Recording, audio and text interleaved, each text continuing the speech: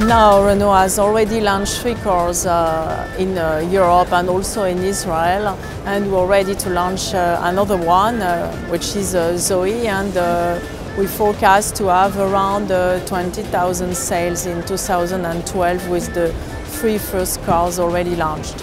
We will have at the end of 2012 4 very different EV cars in our lineup. The first launch was Fluence, mainly for Asian countries, and also the deal with Better Place.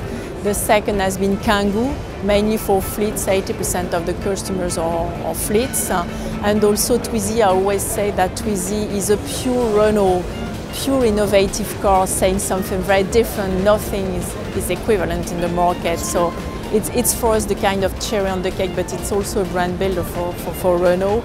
And then finally the Zoe, which is a more classical car, as I can say. It's a traditional B segment car, but fully innovative with many innovation, and also a way of driving a car which is totally new.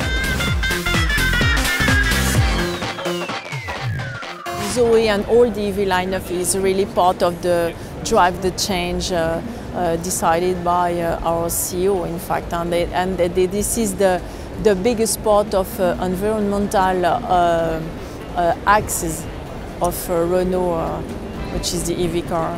We think that today it's a great success because we have very satisfied customers, and also we hope to reach a significant volume sold in 2012, but we need to increase it, and it will be possible thanks to Zoe next year. Well, today what we know is that when people test Zoe, they are very, very positive because of the design. They love the car. In fact, the car is very comfortable inside when they use it, and also the autonomy has increased a lot in order to reach a minimum 150 kilometers when the climate is appropriate.